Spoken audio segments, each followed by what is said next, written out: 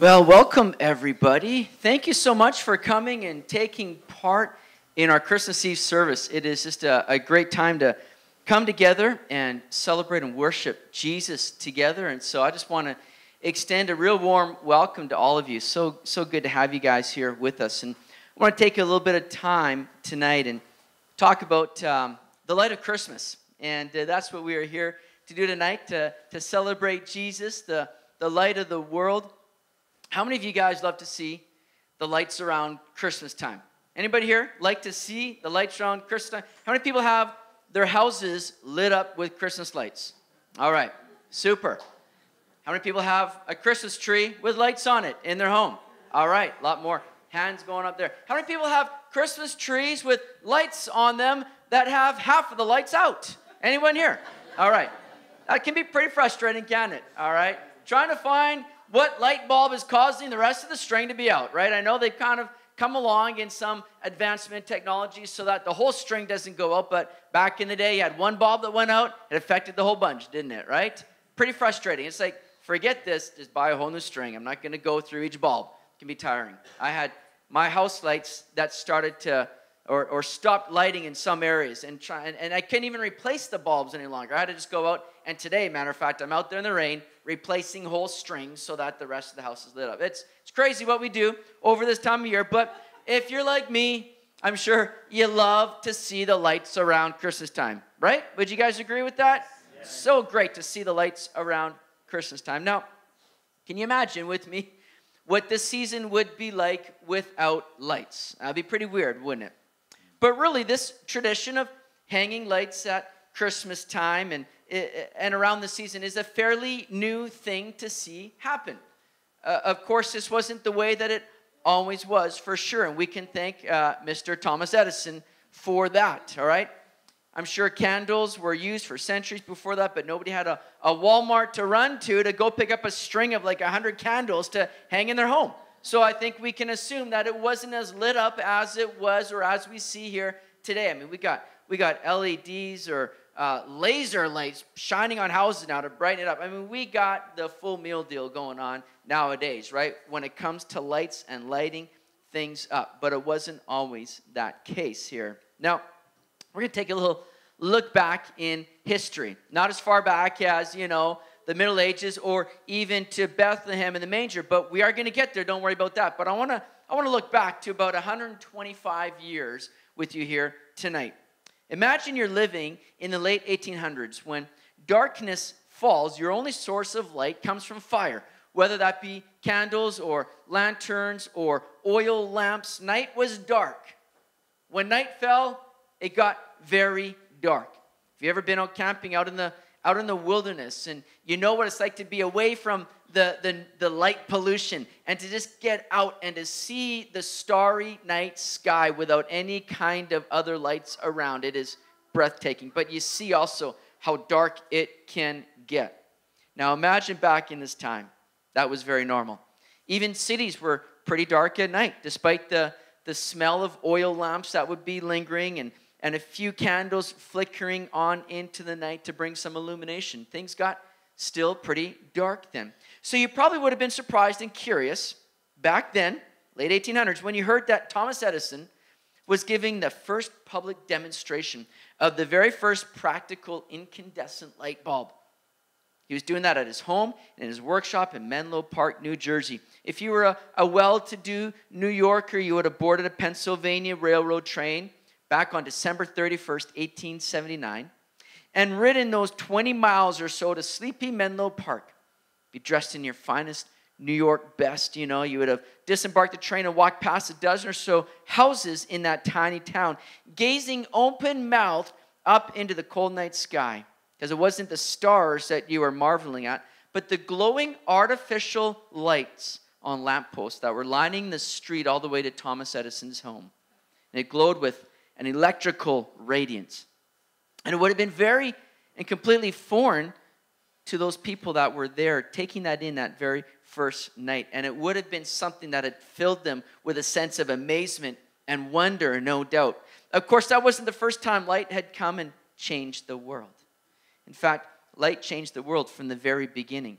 Think about the very first words that God spoke back in Genesis 1. It says, in the beginning, God created the heavens and the earth. Then on in verse 3, it says that God said, first words, let there be light. Think about that. And there was light. It says that God saw the light, that it was good, and God divided the light from the darkness. God called the light day, and the darkness he called night. So the evening and the morning were the first day. So from creation, the Bible leads us through humanity's progression from the light of God's perfection to the darkness of man's fall and his depravity and sin. And then through the generations and centuries of waiting for the dawn of the day when the Messiah, the promised one, would come and bring that light of restoration once again. Well, that day came, but not like anyone expected. 2,000 years ago, on what we call the very first Christmas night, came the incomparable, world-altering arrival of the true light of the world in Bethlehem.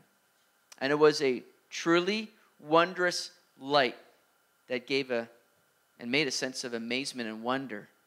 And this wonder of Christmas can run even deeper as we grow older, as we realize the pain and the destruction and injustice of the darkness around us. We can experience more capacity for wonder and awe at the light that we have. Our hearts are ready to be pierced and illuminated in new ways by the dawning now of God's light. That's what happened for those who are part of Jesus' first arrival on earth, when that light shone into the darkness. Let's look at how his birth created different kinds and different levels of wonder in all who encountered Christ that night. First of all, we think of courageous Mary and Joseph, all right? Mary and Joseph were two people that witnessed and experienced this light firsthand, no doubt. On that first Christmas Eve, they were very young. They were tired. They were alone. They were probably afraid. Their lives had unexpectedly been turned upside down. And while they had been given miraculous messages, they had 9 months to walk through that emotional darkness from being culturally stigmatized.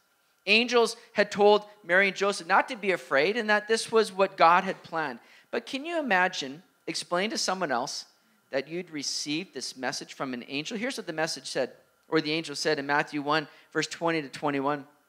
Joseph, son of David, do not be afraid to take to you Mary your wife, for that which is conceived in her is of the Holy Spirit.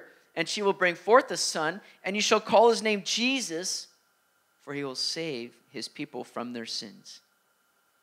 Joseph, do not be afraid, but I'm sure, like any new dad, his knees were knocking. He's thinking, are you kidding me? Do not be afraid? Who's going to believe this, first of all? Who's going to accept this? Who's going to allow me to continue on and not even be married to Mary? But Mary and Joseph chose courage. They chose to believe the voice of God, even when others around them perhaps didn't or couldn't or wouldn't. And they chose to follow God despite the rejection and the disgrace of Mary being pregnant outside of marriage. Then came the long, hard journey to Bethlehem. The couple had to be wondering, no doubt, what in the world God was doing. Lord, we could have just done this a little bit easier, you know. I mean, the donkey ride to Bethlehem, being fully pregnant, this is not an ideal situation, no doubt. God, maybe, let's rethink this through or something like that. But the birth of Jesus came, and it added that new and deep sense of wonder. If you're a parent, you know the sense of wonder that comes with the arrival of a new life, especially the arrival of your firstborn. That had to be part of what they felt. But then unexpected worshipers from unexpected places began showing up. They were sent by angels. And that awe and reverence and wonder had to deepen. Luke said in Luke 2, verse 19, but Mary kept all these things and pondered them in her heart. You see, despite the crazy circumstances and the difficulties to get there, no doubt, Mary recognized the wonder of this moment and she treasured it. She pondered in her heart and mind this mixture of both amazement and belief and questions and faith and an overwhelming sense of being part of a universally larger plan orchestrated all by God. Think about the wonder and amazement she would have been experiencing that night as she pondered all these things in her heart. And as Mary and Joseph let Christ's light shine into their hearts and lives, they surely must have found new courage to trust and to step forward, no matter how uncertain the way ahead might seem. Well, we move from the courage of Mary and Joseph to the surprised shepherds, all right? The shepherds are the meanwhile in another part of Judea part of the story, right? They're off tending their flocks in the fields nearby. These guys were definitely in the dark. I mean, literally. They're out in the fields, and it's nighttime. They were somewhere out in the fields. It's in the wilderness at night, watching over their sheep. This is nothing new to them. They were used to being out in the dark. They were used to being out with their flocks at night. They probably had a small campfire for lighter warmth. Moving around in the pitch darkness was completely normal for guys like this. And they must have been up just marveling at the night sky, the moon, the stars. But nothing would have prepared them for a sky full of angels. Can you imagine their surprise when an angel, who knows, maybe glowing, I don't know how big this would have been, but this would have probably taken their breath away to some degree. And this angel appears and tells them he had good news. And then a whole crowd of angels lit up and began praising God, perhaps in song. And the shepherds were awestruck. The Bible says that they were greatly afraid. I don't know about you, but I probably would have been in that category. At seeing a whole realm of angels in the night sky speaking, I probably would have been greatly afraid too. This is quite something to behold. But they were completely taken by surprise by this absolutely unexpected event. But the shepherds didn't sit around talking about how crazy their angelic encounter was. They didn't shrug it off because they couldn't understand it. Instead, what did they do? They immediately got up and went to see for themselves. It tells us in Luke 2:15, "So it was when the angels had gone away from them into heaven that the shepherds said to one another, 'Let us now go to Bethlehem and see this thing that has come to pass, which the Lord has made known to us.'" Of course, the shepherds weren't supposed to go anywhere that night. They're supposed to stay in the dark field with their flock, watching their sheep. That was their job, right? They were supposed to be responsible. But after their surprise at the light of the angels and the announcement of the arrival of the light of the world, they were overwhelmed with wonder. Nothing else mattered. They were filled with this amazement and drawn to go and experience more. Well, we move from the surprised shepherds to look at the trusting magi. Later, we see the magi come onto the scene. They encountered the light of a star, and they followed it in the night sky. Now, these guys, the magi, the wise men, as we oftentimes refer to them as, they were educated and smart. They studied the skies. They knew the stars. They regularly watched the heavens filled with twinkling lights and studied their significance. They knew that this star that shone in the sky that season was different. And unlike the shepherds, these wise men, these magi, they were not surprised. The Bible even tells us that they knew the star marked the birth of the King of the Jews. It tells us in Matthew 2, verse 1-2, "Now after Jesus was born at Bethlehem of Judea in the days of Herod the king, behold, wise men from the east came to Jerusalem, saying, 'Where is he who has been born King of the Jews?' How do they know this? Because we've seen a star, they say, in the east, and we have come to worship him. Where is this king? We know because we've been awaiting his arrival. We've been watching. We've been waiting. We've been expecting." And they follow the star. The Magi knew what the star meant. Even on a celestial canvas of almost infinite lights, this one stood out and it filled them with a sense of wonder. And they were so amazed that they were drawn into action and compelled to go and take a long, difficult journey to see and worship Jesus. They didn't just wait and go, "Hey, you know what? We'll make our way over there when we have some other business to take care of." Or we'll wait and read about it in the headlines in a few weeks. They're like, "No, we're going." And we don't care how far it is. They're way out from the east. They don't worry about how long, how hard this journey might be. They know the importance of it. They're filled with amazement and wonder, and they want to be a part of it. What's also important to notice that along the way, the Magi came face to face with the darkness of evil. Maybe they thought everyone would be celebrating the momentous arrival of the Messiah. But when they arrived in Jerusalem and inquired about this new king of the Jews, King Herod was there, and he wasn't happy. He was threatened by the news now of a new ruler that had come onto the scene, and he wanted to hold on to his power at all costs. When Herod encountered the light of Christ, his reaction was to try to snuff it out, to squelch it. I don't want that light to continue. I want my light to continue. This is Herod's response and reaction. He didn't experience wonder.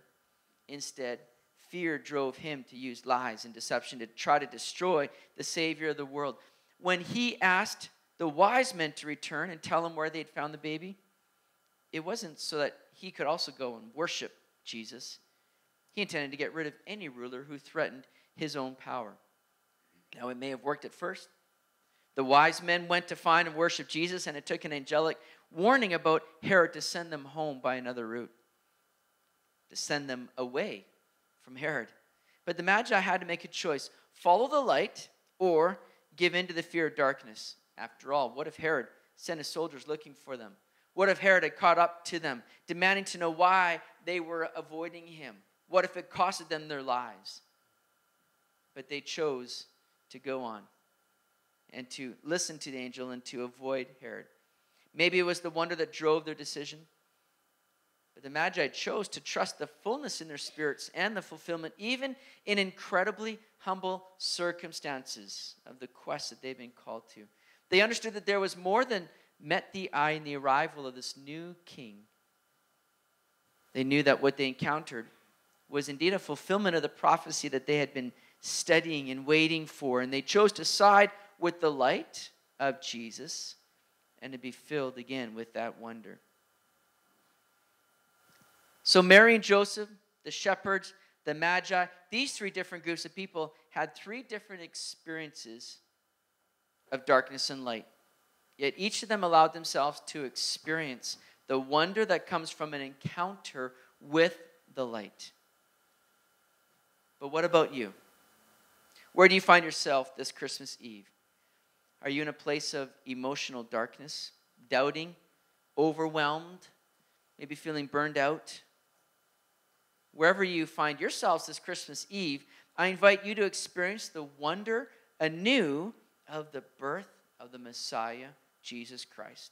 Because the same God who spoke light into existence at creation has sent his Son into this world to be the light of the world, to dispel whatever darkness has filled your life, whatever despair has come into your life. God sent his Son to be a Savior for you and to shine his light. It tells us in 2 Corinthians 4, verse 6, for it is the God who commanded light to shine out of darkness, who has shone in our hearts to give the light of the knowledge of the glory of God in the face of Jesus Christ. See, the darkness of our world, and we see a lot of it, especially in the news, especially in the different things going on in our worlds, both personally and globally, we see and are experiencing a lot of darkness. And yet, we have to understand that that darkness does not, cannot, will not prevent Jesus from coming and shining his light in those situations. In fact, it's because of the darkness that Jesus came. Isn't that good news? It's because of the darkness that Jesus came into this world. It's the very reason we feel wonder when his light arrives amidst the darkness. Jesus was born to save a broken world. He was born to save broken people like me, like you. People that needed saving, and we all did. Jesus came for a world like that, for a people like that. He came as the light to guide us into right relationship with God, our Creator. You know, later in Jesus' life, as he was teaching, he said, I am the light of the world. He who follows me shall not walk in darkness, but they will have the light of life. That's a promise for each of us. And tonight, I invite you to experience the wonder of his birth and allow him to be the light of your life this Christmas Eve. For his light to come in and dispel every bit of darkness and despair and discouragement, to let his life and his light fill you with that sense of amazement and wonder. Because he came to this world to shine your light. He came in this world to be a Savior, to forgive you of your sin. We all needed that forgiveness, every single one of us. For the Bible says that all have sinned and fallen short of the glory of God. But even in that position, it tells us that even while we were sinners, Christ died for us. He came not just as a little baby boy in the manger, but he came to live among us, to live like us, to identify with us, that he could be that final and perfect sacrifice. He died on a cross. And he died in our place, so that he could take the judgment of God, so that he could take the very judgment of God that we ourselves deserved for our sin. And though the world at that moment thought, that's it, we're extinguishing the light, he rose again 3 days later with great power and might. The light still continues to shine because he is alive today. And he wants to shine in your life. He wants you to experience the life that he has, that he came to bring, that he wants to give you here tonight. I pray that you have experienced that, or that tonight will be a turning point where you will begin to experience that life, that forgiveness of sin. Allow his light to shine in your life. Can I pray here with you and for you here tonight? Worship team, you guys can come back up. Heavenly Father, we thank you for your life. We thank you for the work you've done for us in saving us. Thank you that you came to identify with us, to live among us, to do a work for us that we couldn't do. And in so doing, that light shone brightly. You rose again to signify that we can have life in you. Life not just now, but life eternally. And yet it's our own sin, it's our own way that keeps us from that. But I pray that tonight, Lord, people here would make that decision to give their lives to you, to surrender themselves, to say, yeah, I'm a sinner in need of a Savior. Jesus, come and shine your light on my life.